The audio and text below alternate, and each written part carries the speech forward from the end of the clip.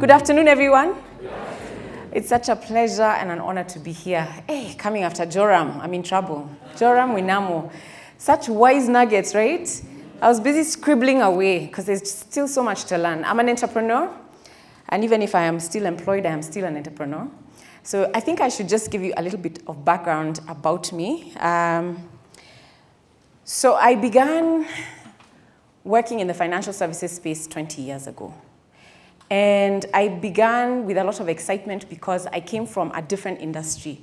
I studied finance and marketing in school, but started in marketing, specifically in an e-commerce space. And then when I worked for a certain client, I realized I'm so passionate about financial literacy, not financial literacy, but financial services, and decided to come and join a financial services firm. FIDA Investment Bank was actually founded by my father. And when I told him what I wanted to do, because in between the two jobs, I was busy on stage with people like Mugambi, my dad and mom got worried. And so they said to me, look, this thing of you just doing Matembezi, which was a show we had started with a friend of mine, and acting was getting them a little worried. And so they said, look, come join me. My dad said, come join me, let's build this company. And so we began. But as we started, at that time, the company was FIDA Securities, and we were a stockbroking firm licensed by FIDA, by the Capital Markets Authority. And we'd get all these customers coming through, and I'd sit with them and listen and hear, and I'd always ask questions, what do you want to do? And then after you sell, what's your plan, what's your goal? And so we'd get really deep into their goals and so on and so forth. And I started to realize that a lot of people didn't know why they were investing. For what purpose? It was just, my sister told me, Mumias is going to go places. Today, Mumias, as you know, is not listed anymore. But, as well as a few other companies, and some of us are jaded, either ourselves or because of our parents' experiences from some of the decisions that we've made on the stock market. But, just realizing that a lot of people make investment decisions based on what others are doing, and not because they understand even themselves. And when we look at our investments, we don't look at it as a whole portfolio. It's just, today I have some money. What do I do? And then Jane tells me she's buying a plot somewhere, and Jane, good return, fantastic, let me invest. And so I'm here today to kind of just help paint a picture around what should you be thinking about before you begin to invest. Let me just see in the room, just who's here.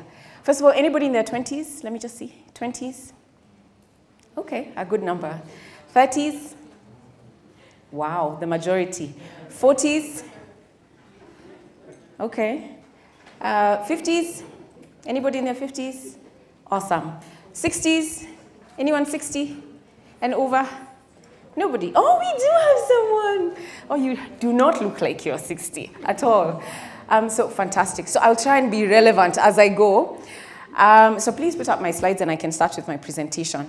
So FIDA has been around for the last 30 years. And as I said, we started off as a stockbroking firm, transitioned into an investment bank. And in the business, I ran operations. I'm the KYM. I know everything about anything, including where things are delivered, but also all the clients that we have. We manage a lot of our clients' money in the hundreds and hundreds of millions. That is not ours, but our clients' money. And so we do stockbroking, investment banking. We help companies raise capital. We advise on mergers and acquisitions. Actually, the current hot one, which you'll see in the newspaper, we are involved. Bamburi is one of my clients. Not Bamburi, but one of the guys who are taking over that, or trying to take over Bamburi. So my job is very exciting, but also very stressful. Anyway, so investing, where do I begin? The first thing is that investing is about you. It's not about what everyone else is doing. It's about you. And a lot of times we don't think about it that way. We think that, this is what I should be doing, this is what everyone is doing. But it's about you because it depends on your personal circumstances. The reason someone will decide to buy land in Karen is very different from why you would decide to buy land in Karen or not buy land in Karen or wherever that is. Investing is about you. And so keep that pin, let's put a pin on that. I want to share two different stories. The first one that both people I know, the first one is a real person, that picture. Her name is Rose. Some of you may know her. Anyone know Rose Moyu? No one, okay. Yeah, so Rose, I knew Rose, I met her many, many, many years ago. Rose runs a children's home, and her salary from being employed and being in her business has never been more than 45,000 shillings. And so immediately you see that your mind goes somewhere, right? She must be struggling, you know? Oh, Rose. And then you see Sam.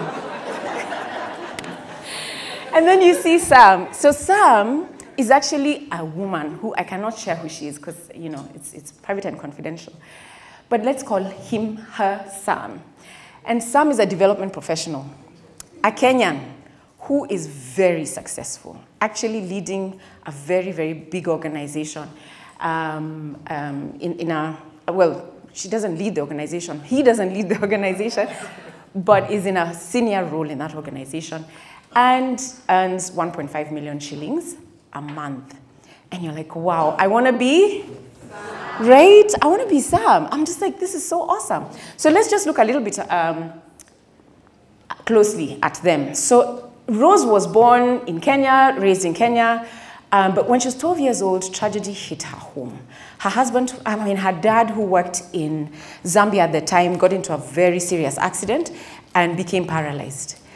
And as a result of that, their life completely changed. And so she spent a lot of time with their grandmother. And her grandmother lived in Korogosho. And every time she went to her grandmother's house, her grandma always had people coming in, and she didn't understand what it was about. But as she grew older, she learned that these were guys who were coming to pay her grandma rent. And all the time, her grandma would tell her, when you get money, make sure you buy a plot. And so she's like, okay, I will. And she did well in school. Her uncles would give her 1,000 as a gift, 500, and she put money together. When she turned 18, she did buy her first plot, and she continued buying plots thereafter. She got a good sponsorship, went abroad to Germany to study, came back home. She's been very, very passionate about children who are orphaned. And so she helps to finance their education, and so she set up a children's home for that purpose. And through that time, she's never honestly earned more than 45,000 shillings, but she's a dollar millionaire today. And her lifestyle is financed by her investments. How? Consistently putting money away. That 2,000, 1,500. She started with buying plots 50 by 50, small to things that are like 20,000. And then also, she's very, very aggressive around negotiating and finding opportunities, and also trying to see, okay, that opportunity is 1 million shillings. I don't have 1 million shillings. So she sits with the guys who are selling the opportunity, and she's like, can I pay you 20,000 a month? Something that you'd be typically afraid to do, because you're just like, how do I even approach them? But Rose doesn't feel ashamed. She's just like, I want to be able to afford this thing, so help me. And she's gotten favor through that. Now let's look at Sam.